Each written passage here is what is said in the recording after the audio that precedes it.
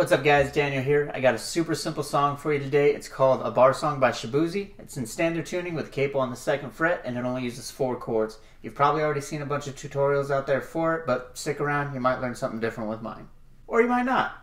Let's find out. So the 4 chords we're going to use are going to be E minor, that's just 2nd fret A and D, the rest are open. We've got a G chord, 3rd fret low E, 2nd fret A, 3rd fret B and high E. We've got a C chord, 3rd fret A, 2nd fret D, open G, 1st fret B, and then we have a D over F sharp. That's going to be 2nd fret low E, 2nd fret G, 3rd fret B, and high E. The basic strumming pattern for the song is going to be down, down, up, and then switch to the next chord. There's one exception at the end of the progression. I'll show you that in a second. So starting with that E minor, we're going to go down, down, up, down, up. Now we're going to switch to G and do the same thing.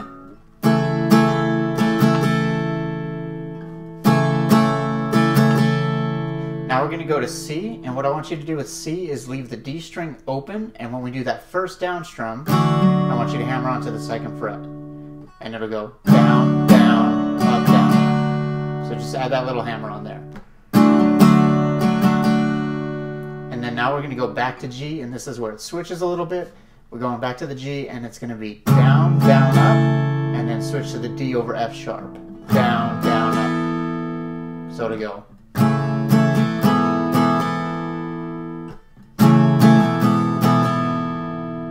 And then you're just going to repeat that entire progression for the whole song. So I'll play it a couple times a little bit slower, and then I'll play it regular speed, and then I want to show you one other thing before I end the lesson.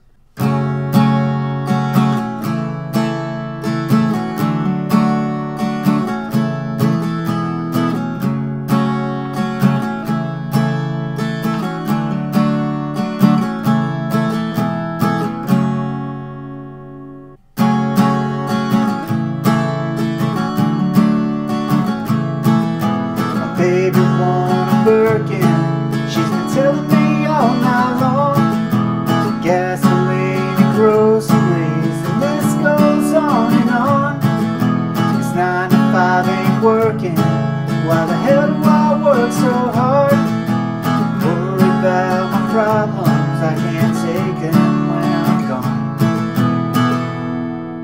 There's one more thing I want to show you that he does a couple times throughout the song, and it's just the ending of that progression before he gets into the chorus. For example, just before he gets into the first chorus, he plays this line. Two-stepping on a table, she don't need a dance floor. Oh my, good lord. And then he gets right back into the progression for the chorus. So the only thing he changes there is when he gets back to that G chord. So we still have E minor, down, down, up, G. C with the hammer on. When he gets back to that G, he's just going to do 2 down strums and then mute the strings. So to mute the strings, all you have to do is rest your palm back on top of the strings after you do that 2nd strum. So it'll go, and then you just put your palm back on top of the strings. You can release the pressure on your fretting hand. That'll also help mute it. So he says, oh my, good lord, and then he gets right back into the progression. Someone pour me up a double shot of whiskey. Maybe me and Jack Daniel's got a history. And you just keep going. And that's all you need to know to play this song. Like I said, super easy, great for beginners. If you guys want to check out the tabs with the lyrics, they're going to be on my website. Link is in the description. If you'd like to leave a request of your own, go ahead and do so in the comments below. Please put hashtag request somewhere in there so I can find it easier later on when I'm checking my comments. That's all for now. Appreciate you guys watching. Like and subscribe if you feel like it. And I'll see you in the next video.